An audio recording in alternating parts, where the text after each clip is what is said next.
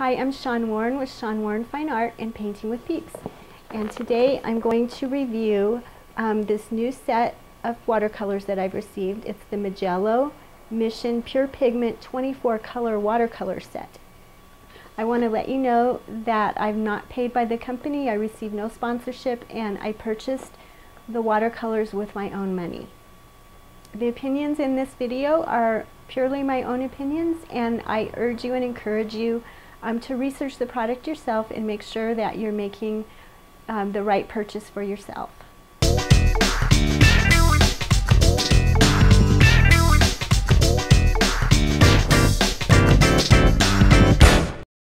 I purchased the Mijello Pure Pigment set of 24 colors.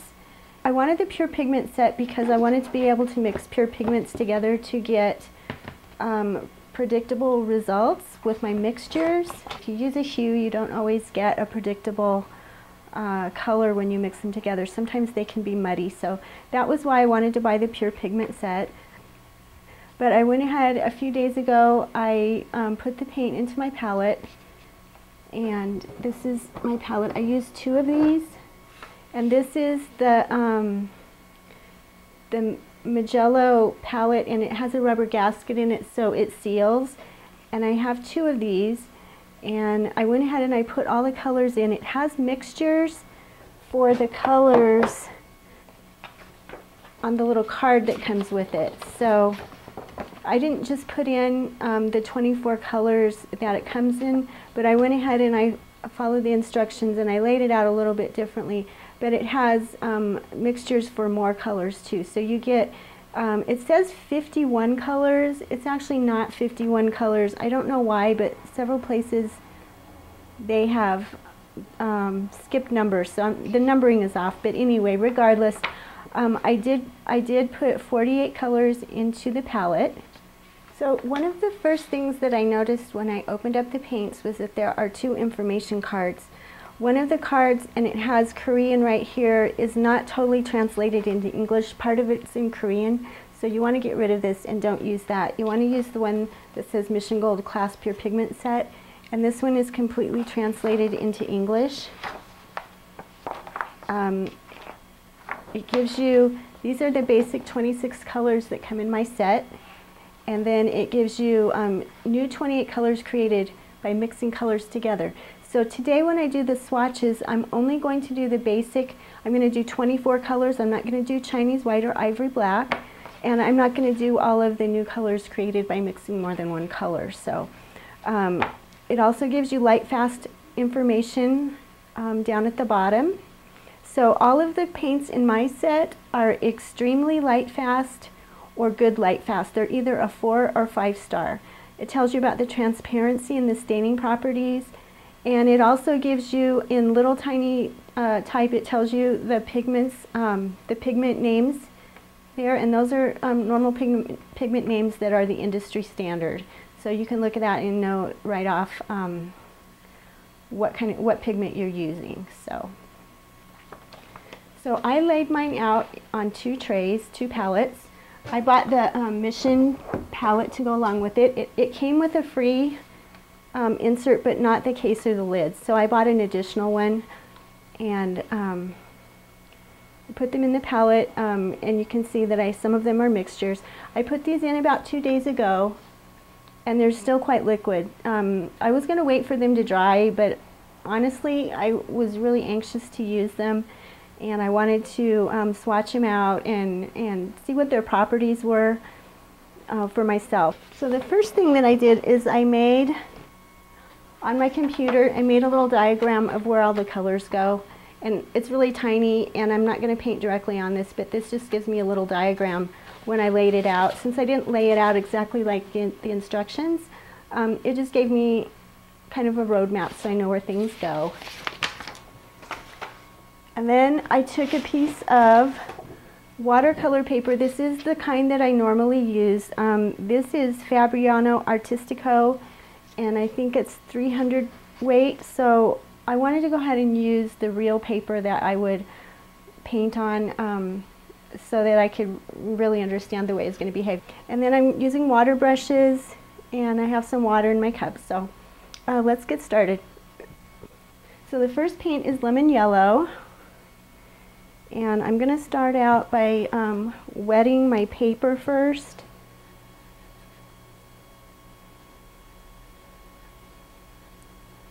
I want to see how it disperses wet and wet.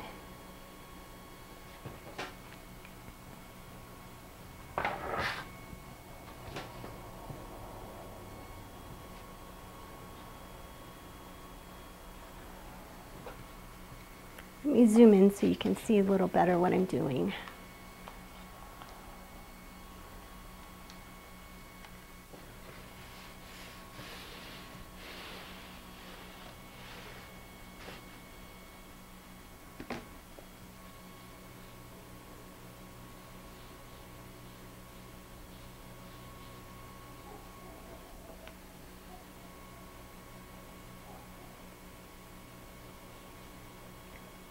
So what I am noticing is that it doesn't seem to run in, doesn't seem to disperse that well. It's not like totally bleeding into the color as I go down the paper.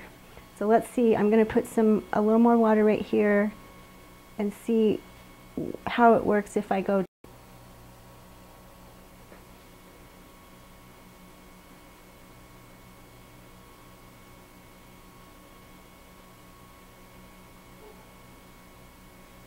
It's very, very strongly pigmented.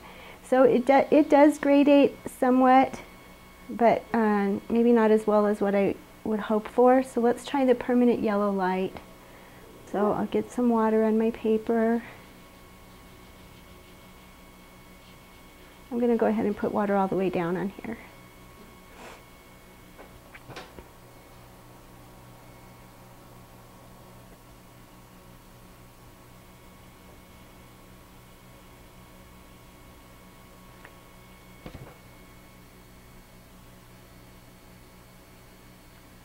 So it's pretty much, it's not really moving much. In order to get it to move, I have to keep blending it with my brush.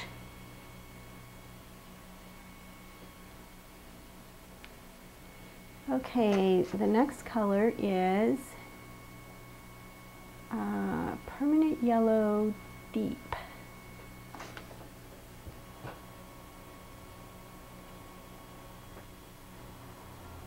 I didn't wet my paper first on this one. I just dipped it, and I have a water brush, so I'm squeezing water as I go. And I've stopped squeezing the water now. I'm just continuing down the paper.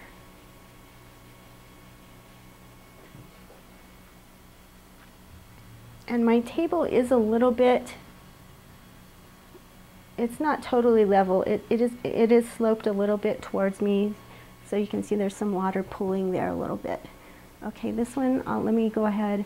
I'm going to go ahead and go over where I've written the name to so we can see how transparent it is. I should have done that with the other two as well, but I did not. Okay, I'm wiping the brush off. I'm not squeezing the brush. So the next color is red-orange. I'm going to put a little less color on than I did the other ones to see if it will bleed in there by itself.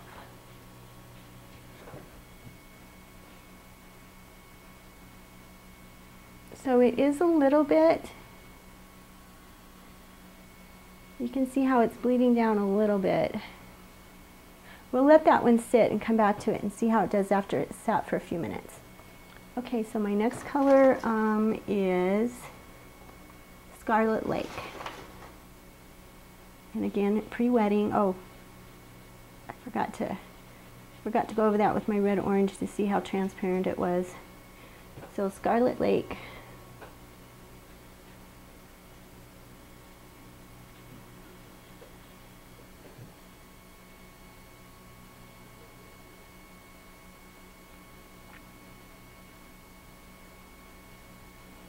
Seems to be dispersing a little better than the orange.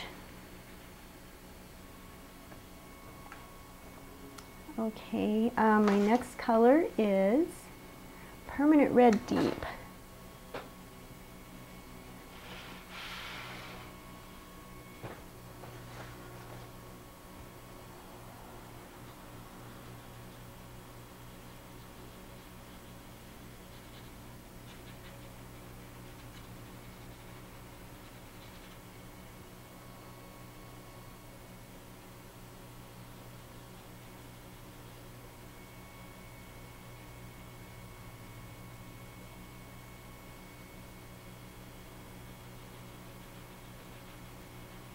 So I don't think I would have a problem with this.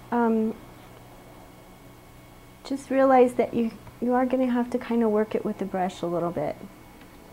If you had a big background that you're trying to do a wash on and then put bits of color in here and there, you might have some problems with that since it doesn't want to run together real well. Let's try the permanent red deep. I'll go through these and then I'll do a couple where we mix more than one color together and see how they bleed together.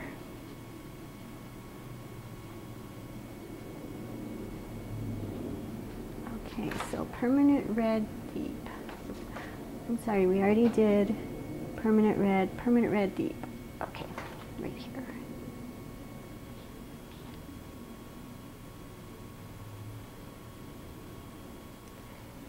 A little goes a really, really long way. And they are still wet. Just keep that in mind. Let's pop in a little yellow. I want to see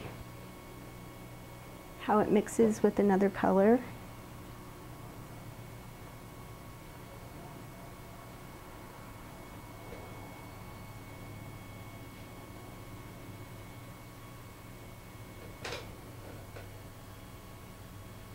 So, not a whole lot. Let me put some actually right in there.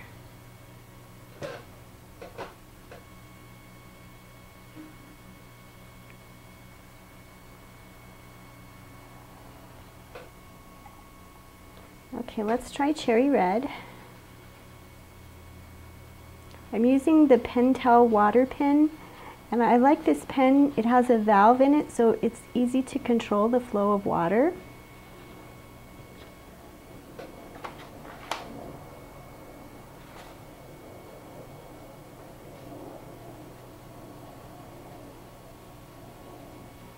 Didn't put very much on that one. Let's see, cherry red. Make sure I get the right one.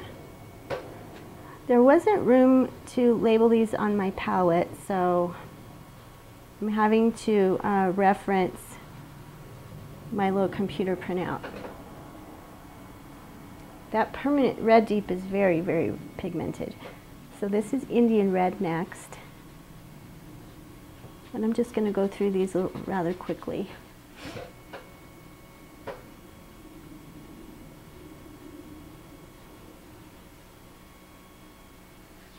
Indian red seems to be spreading pretty good. Crimson Lake.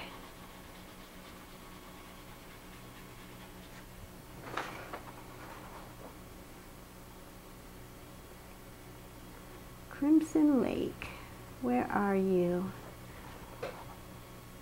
You're here.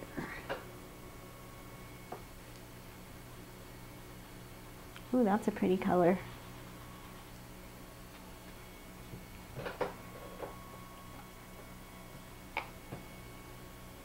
Permanent rose.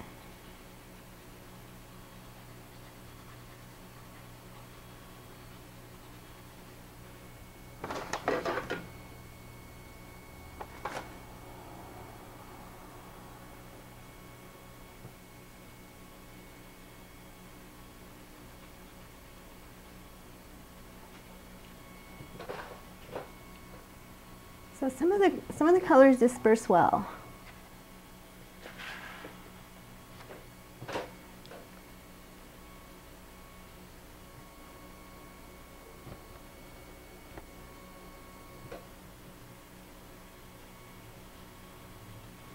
Oh, these are actually running together nicely now.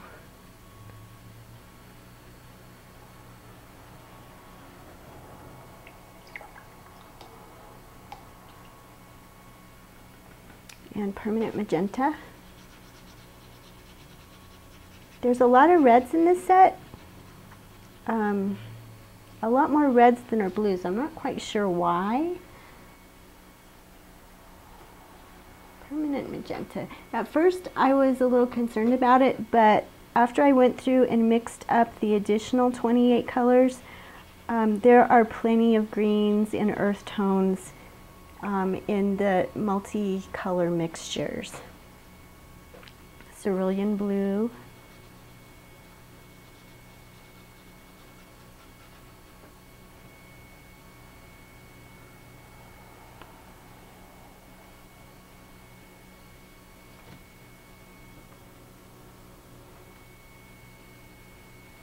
Oh, cerulean blue is very pigmented.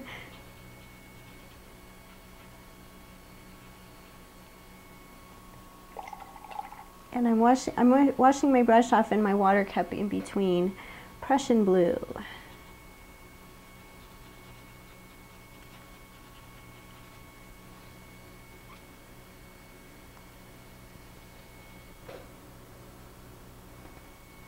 Prussian blue is usually a very staining color. It's usually very bright, vibrant, so I didn't put quite as much on the brush. Oh, look at that one. That one runs beautifully. Let me pop a little more on there.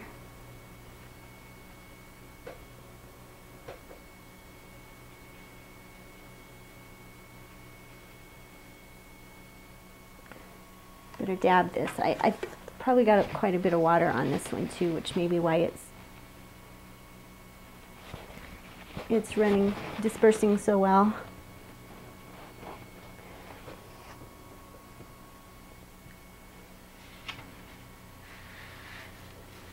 Okay, now we have cobalt blue. And this isn't actual cobalt blue pigment, so I'm curious it is. PB28. There are no non-toxic ingredients used in here, so they wouldn't be using a real cobalt or your real CADs. But it is a single pigment still. Cobalt number 2. Let's see, where are you? Cobalt number 2, right here.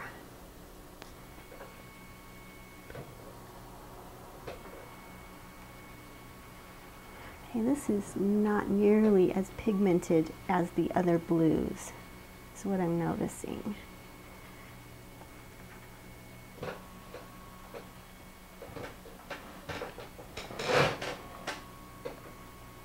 Okay, then we have ultramarine light.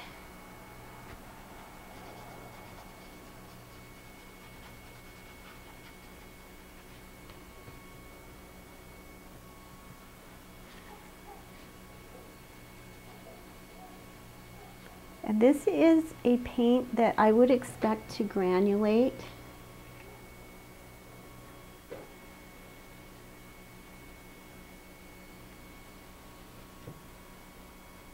And I do not see granulation in this.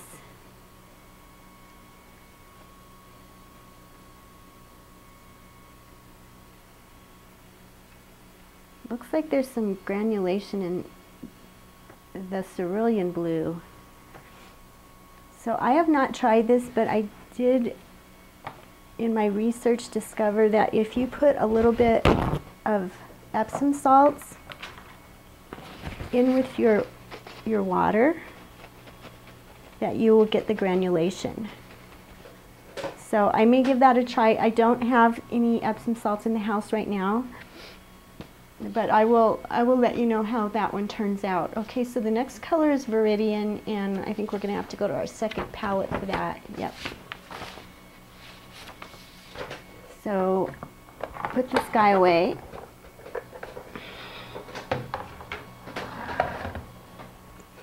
And this one doesn't have a lid or a container yet.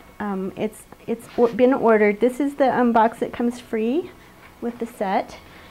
Let me move this up so you can see it.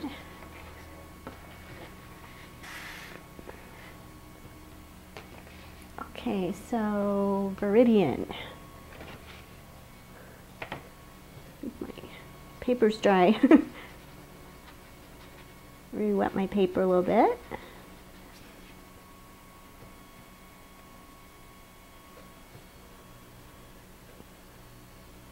Some of these are definitely more pigmented than others. This Viridian does not seem to be super strong.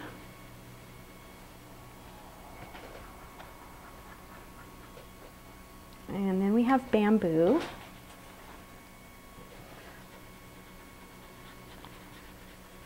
Viridian is generally not a color that I would use on its own. But there, like I said, there are several green mixtures in here that I would use. So bamboo is right here.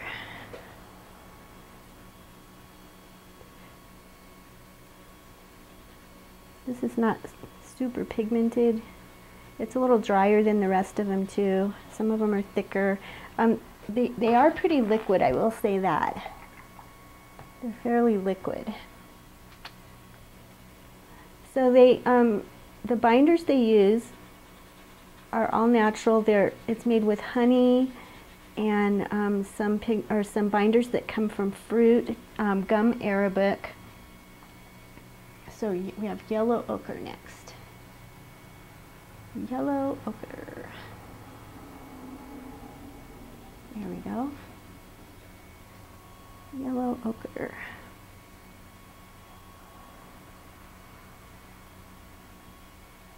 The yellow ochre is setting up pretty good. It's got a film on top of it, which I would expect because it's a thick, opaque color.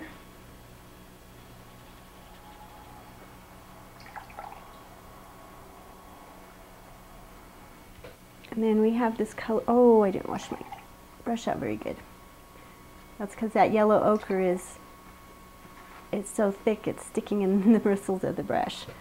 Okay, let's just dab that off. Okay.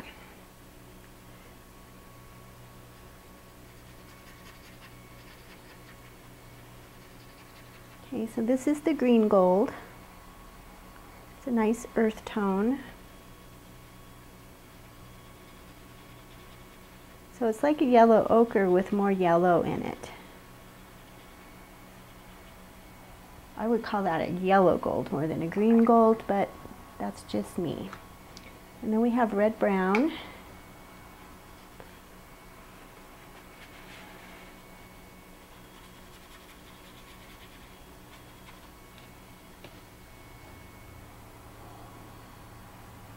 It's thickening up quite a bit also.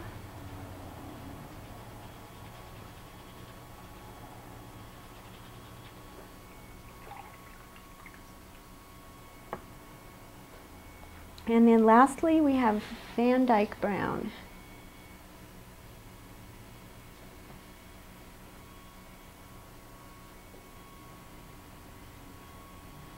Yeah, these browns are pretty thick. Oh, I'm sorry, I forgot to get my water going first.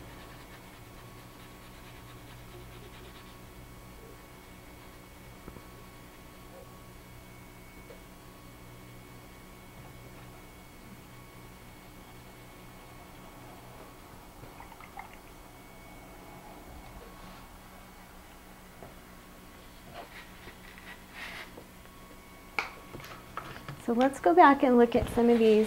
I'm going to dab a little, there's puddling, a little puddling going on at the bottom here. I'm going to dab some of these and let's look and see how they dispersed. So yeah, there is some dispersion. The ones that I didn't work as much, not so much. The Indian red dispersed well. Crimson Lake, nah. Permanent Rose did okay. Let me try a few, since I have this open spot and for whatever reason I didn't have Perylene Maroon on my palette, let's just try to do a little experimenting in that spot. So I'm going to put a few colors together. I got a new water brush with more water in it here. Okay, let's, actually I'm going to use the other palette. These are more earth tones on this palette. So let's try like a blue and a violet.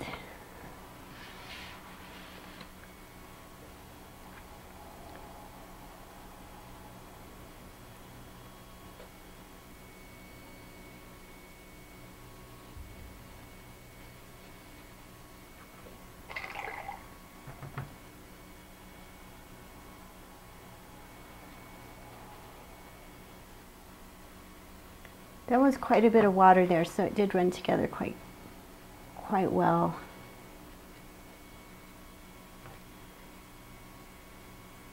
They're not really running together that well.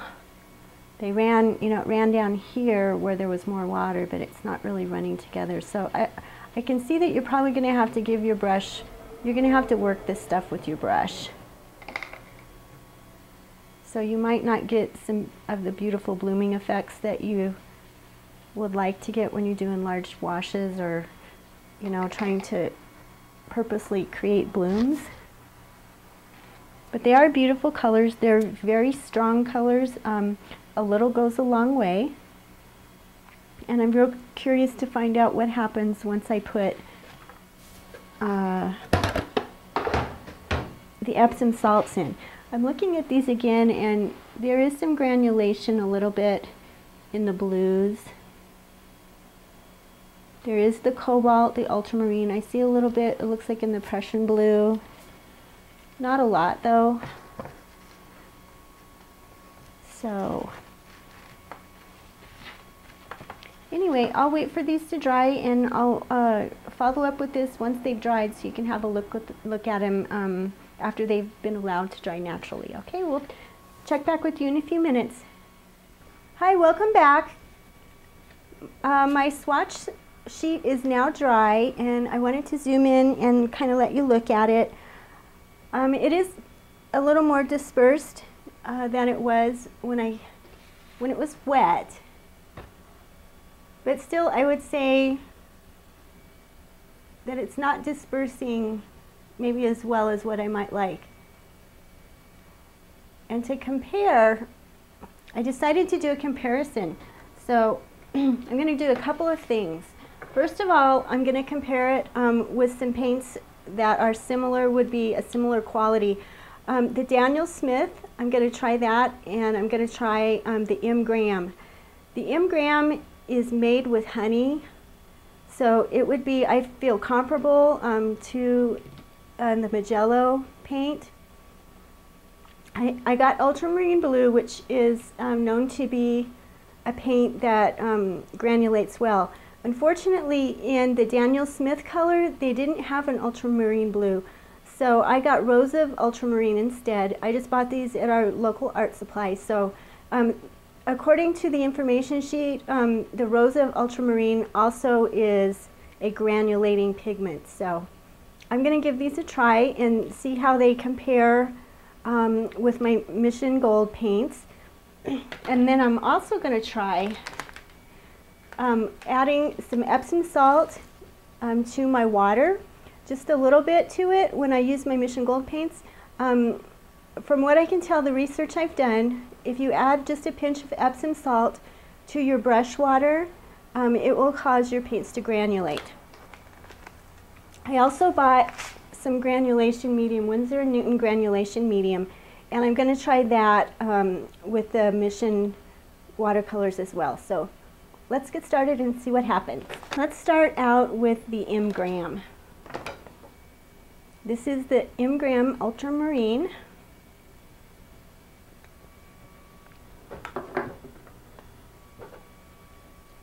And let me get my tube of Mission Ultramarine also.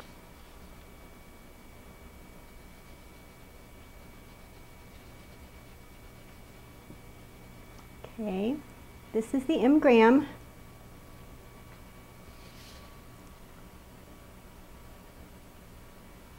All right, so you can see that, excuse me, that is dispersing quite well, and I'll do a close-up on it in a minute, but it is also granulating quite well. It's hard for me to tell in here how much water I'm actually getting on the paper. I'm trying to get the same amount on there. Okay, this is the Mission Gold paint.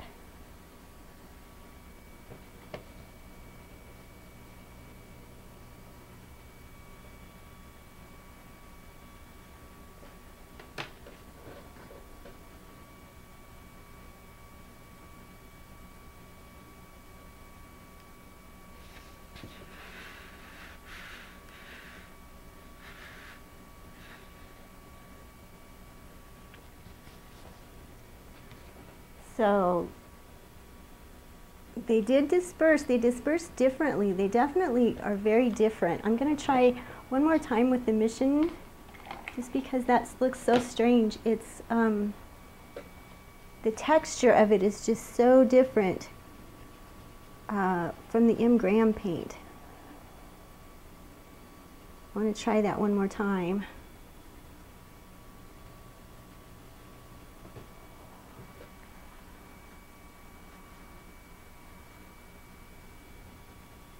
Yeah, it definitely is not distributing as well or dispersing quite as well.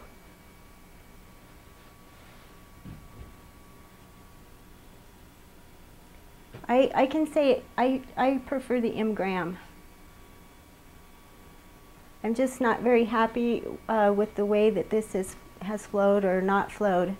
Okay, so let's try the Daniel Smith. This is Rose of Ultramarine. I suppose it depends on what kind of control you like to have with your paint.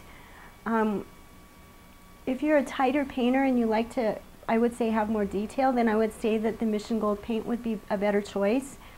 If you're more into the blooming effect and like your paint really to disperse, I would go with either the M. Graham or the Daniel Smith. That's my vote on it. This one also, the Rose Ultramarine has nice granulation.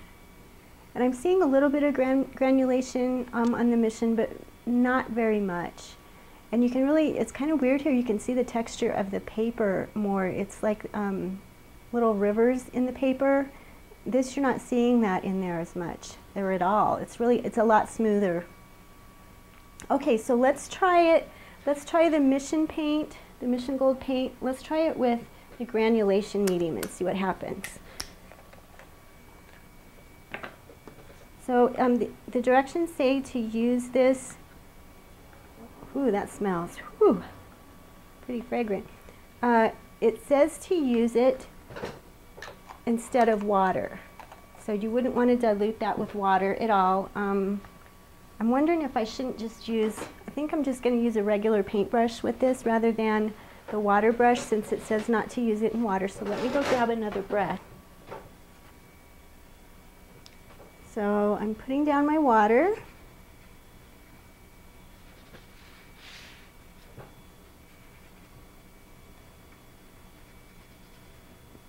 Grabbing a little of the Mission Gold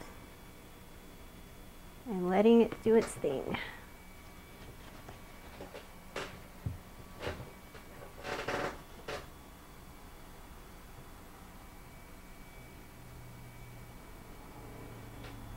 Let me try that again with a little more of the medium.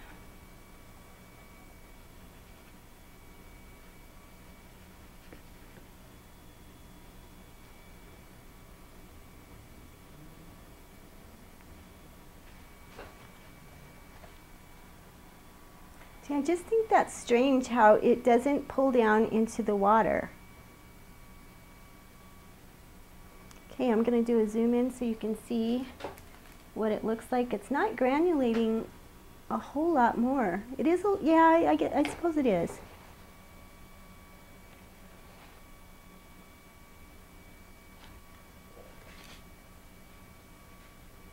Okay, so these two on the bottom right here, these two are using the Winsor Newton granulation medium. I have some water right here in a little dish, and I'm just going to put maybe a half a teaspoon in there.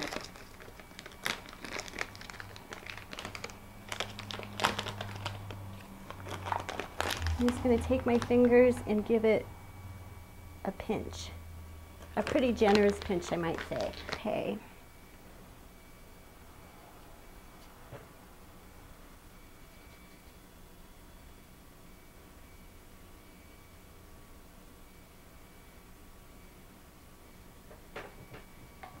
Okay, so this is using Epsom salts, which is magnesium sulfate.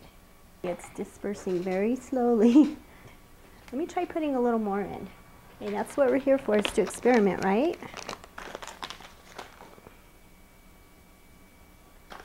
I'm going to put 2 very generous pinches. I would say I have about 1.5 teaspoons Epsom salt right now, and I would say I probably have 1/3 cup of water. And I haven't been able to find really any recipes or any recommendations on ratios of Epsom salt to water. I suppose it just depends on the amount of granulation that you want. Okay, let's give this a try again. Get this nice and wet so it has every opportunity to disperse and flow that I can give it.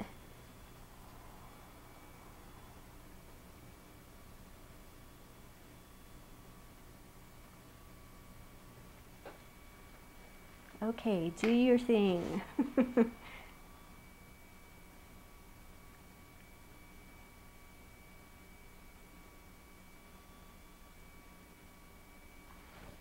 I'm going to help it a little, I'm going to tip it up a little bit and just help it a little bit so I can see, because it's hard when it's real saturated and concentrated. It's hard to see whether it's granulating or not. It sure is, especially this one. Hi, in wrapping up my review, I'd like to briefly mention the things that I liked about the paints and the things that I didn't like about them. The very first thing that I loved was the price. I did look and I paid $98 for it on Amazon. I had free shipping and I received it 3 weeks before the expected delivery date, and it was shipped from Korea. So that was great. This is my first time buying professional watercolor paints, and I wasn't quite ready to go up, with a Daniel Smith or an M. Graham price. So it was a good way for me to get some quality paints at a price I could afford.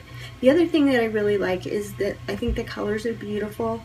They're very pigmented and they're very light fast. At least in the set that I received, everything was either an excellent or very good light fast rating. So that's what I liked about it. I liked that it had the recipes for mixing additional colors, so that I'm able to create, all the colors of the landscape that I would use. So I like that about it.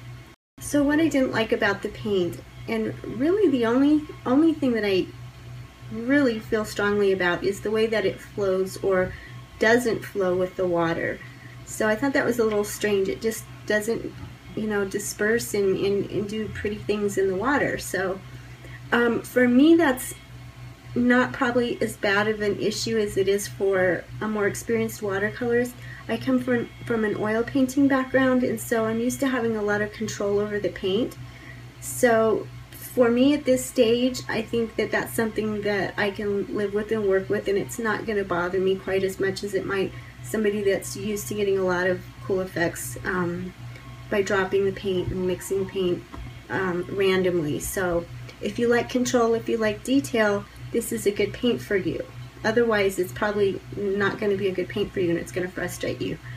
The granulation, I actually was able to overcome the lack of granulation by adding the Epsom salts, and that would be my choice as far as a granulating medium, because of it's very inexpensive, and you can regulate the amount that you put into it. You can regulate the amount of granulation you have just by adding more or less. So I really like that part about it. So really, I give the paint a high rating. I was pleased with it overall for the price. So moving forward, as I become a better watercolor painter, and as I run out of my Mission Gold paints, my plan is to buy and to replace them with the M. Graham colors. I really love those. The little tube that I got and tested, I was very happy with. I even preferred it over the Daniel Smith. So that's what I'll be doing in the future. I recommend these paints for someone that likes detail work and likes a little more control over the paint.